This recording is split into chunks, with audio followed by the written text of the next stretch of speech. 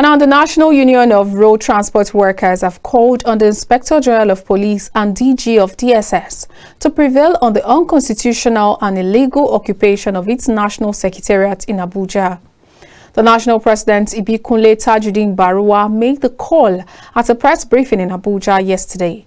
Victoria Agbi has more in this report.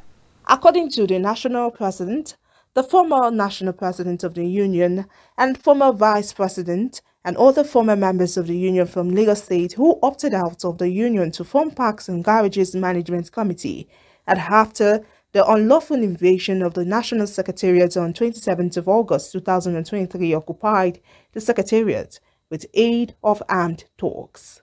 It will further interest you to know that the former National President of this Union, Alhaji Najim Usman Yasin, has summoned a meeting of all the state councils of the Union here in Abuja on the 12th of September 2023 with a view of cajoling them to be abandoned the mandate duly given to me and my colleagues during the last special Sona Delegate Conference on the Union.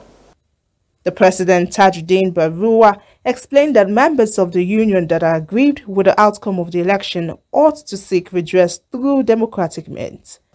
I want to remind the DC IG monitoring.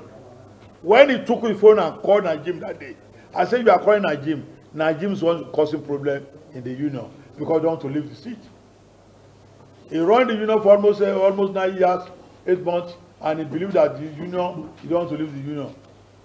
And he does have the right, even to choose to set any committee than to cancel the Union, that cancel the election.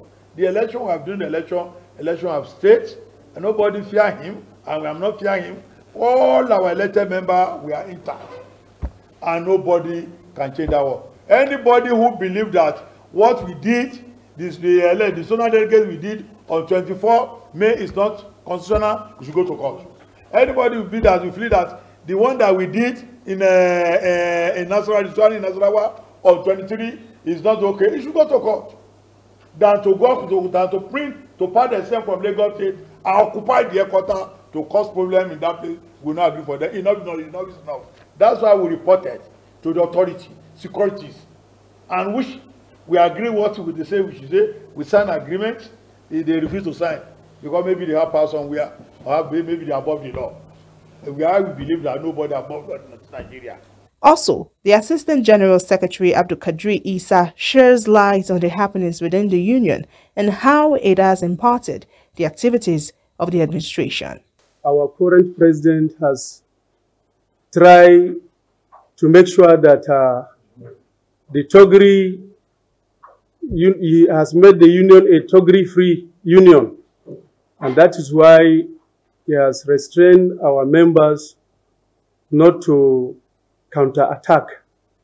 And we follow due process by reporting to the relevant agencies so that those who are intruders can be removed without shedding any blood. But unfortunately, we're in the second or third week now. We're expecting both the police, the DSS, and more especially the police command will do the needful. But up to now, nothing had happened. Our fear is our members across the country are putting pressure on us. And in fact, if nothing happens between today and tomorrow, maybe we may lose control and anything can happen. I'm therefore calling to the Inspector General of Police, IG, to do the needful. The outcome of the Special Zonal Delegate Conference and subsequent inauguration and swearing in at the 10th Quadrennial National Delegates, which took place on the 22nd of August 2023 in Asuru State has become a tug-of-war for both the former national president and the elected president, as the newly inaugurated president has sworn to defend its mandate henceforth. In Abuja, Victoria Agbi reporting for Kaftan TV News. The Nigerian National Petroleum Company Limited has revealed that the 650,000 barrels per day Dangote refinery is yet to begin production after August commencement date, which was earlier announced by the president of Dangote Group, Aliko Dangote.